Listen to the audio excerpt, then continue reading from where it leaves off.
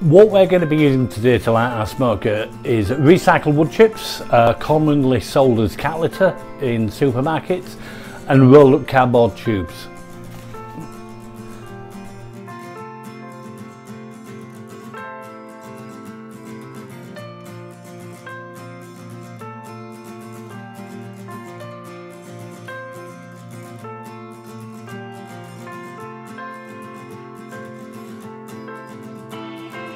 If you've not already subscribed, you can click on the subscribe button just below this video here, and then you're going to get updates every time that we upload a new video to YouTube.